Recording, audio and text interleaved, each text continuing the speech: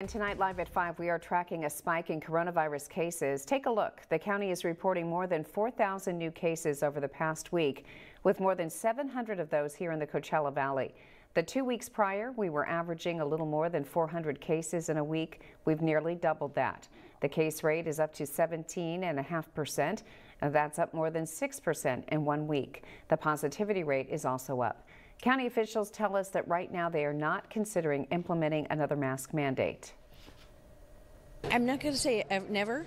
I think it's important that you have to be open, but unless there's a new variant or something different, I would say right now I wouldn't recommend it. We have experts. We have our public health director and our public health official, and you know what? We go by their recommendations.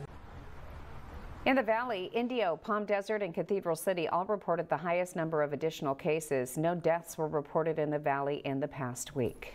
We're also tracking a spike in coronavirus cases nationwide, along with what some experts are calling a triple-demic, with the flu, COVID, and RSV all spreading right now. COVID-19 hospitalizations are up more than 20% in the past week across the country. In Los Angeles County, COVID cases soared 75% in just the last week. Some health officials out there are saying that they're now going to push for another mask mandate as soon as January. Should there be another mandate in LA County? I think there should be, and I think eventually we're all going to have that mask mandate.